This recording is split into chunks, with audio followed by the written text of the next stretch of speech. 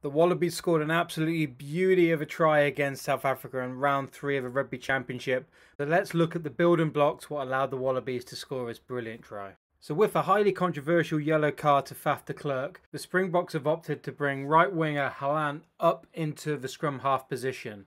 Now that means there's space elsewhere, notably in the backfield. And Paisami, no frills at all. He puts boot to ball and goes absolutely long into that space where Halan may have been. And with the laws as they are, this is going to lead to a goal line dropout. Now, if you think of a context where the Wallabies started, this is a huge territory game. So a long kick nowadays can be a shot to nothing to gain territory. And that's exactly what happens. Even with a 40-meter kick, the Aussies are still getting it in the South Africa half where they can set up. And this is where the first setup happens. Ball straight to Valentini, who's going to the middle of the field. A big, strong run.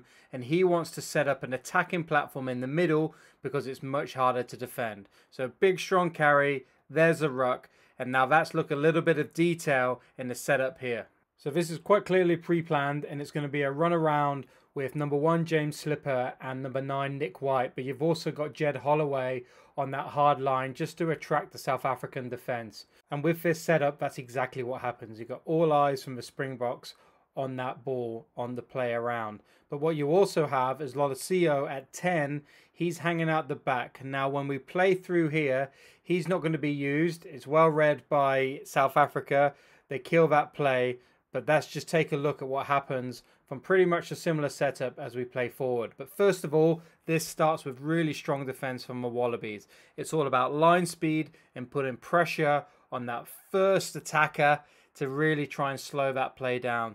Really wise ruck decisions. Got numbers on their feet. You can see the gain line. They're getting over it and they're looking for those double tackles. Big, dominant defense. And this is just making the Springboks go backwards. Again, they're getting double tackles in. Marks offloads the ball. It gets a bit scrappy. Khaleesi tries to clean up. But you can still see they haven't really went anywhere. And his next play is just such a beautiful lead from Paisami, number 12. He just reads that the ball goes out the back to Pollard. Stops it dead. That allows to really cause havoc at the ruck. But what I love about this, he's back on his feet and he kicks the ball long on the turnover because he knows the Springboks are out of position. Once again, it goes dead. But as we saw earlier, this leads to a dropout.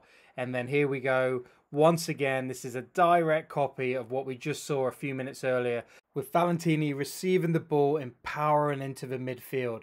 And once again, it's exactly the same setup. You've got Slipper as first receiver, Holloway on the outside, and White on the wraparound. And also, you've got Lolosio, who's staying on the inside. And once again, the South Africans are all concentrating on that ball. And if we just turn the camera around, you can see how the deceptions worked. All eyes have went onto James Slipper, onto the ball.